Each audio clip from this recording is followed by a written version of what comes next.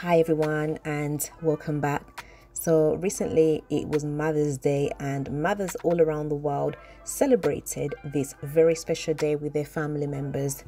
Now, some of the mothers that we had celebrating this day was Tashera Simmons, who is the ex-wife of DMX.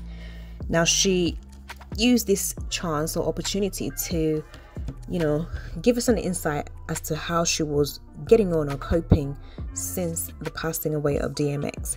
So she then said that life is a day-to-day struggle, but we need to know that our God is bigger than the struggle. She continues and says, as long as we continue to keep God in our struggle, He will continue to keep us strong and insightful. And then she also went on to share some pictures of herself and her children, her and DMX's children, on Mother's Day, and she had this message for Mother's Day. So she says, first, I want to say Happy Mother's Day to all the dedicated, loving, selfless, nurturing and beautiful mothers of the world. Being a mother is the most gratifying and rewarding assignment that God could have ever blessed us with.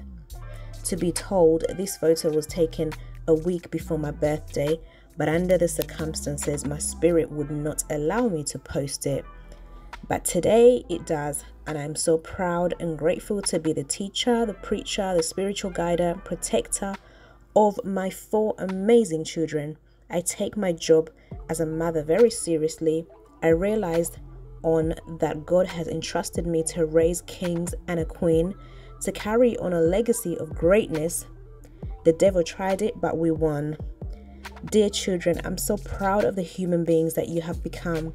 My prayer is that you go out into the world and be respectful, loyal, and God-fearing, and you will be just fine. Good morning, beautiful people. It's Thinking Thursday. God is going to bring talent out of you that you didn't even know you had.